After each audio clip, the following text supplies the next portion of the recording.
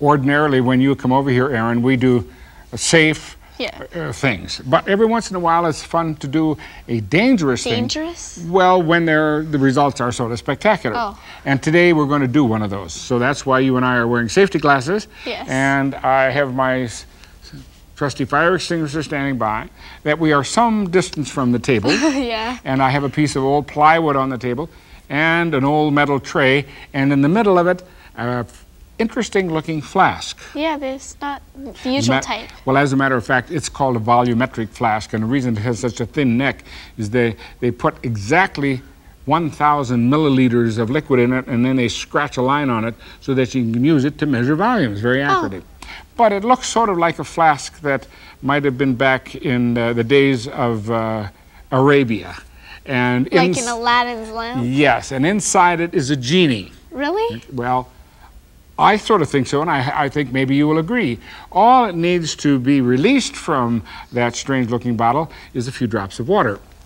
And here's how you're going to administer the water. Squirt bottle. Well, it's not really a squirt bottle. It's called a wash bottle. Oh. And scientists use it to wash down the things inside of a filter paper or whenever they want to wash it. But every beginning science student has wanted to use it as a squirt gun, because it sends out a nice stream of water by just squeezing it.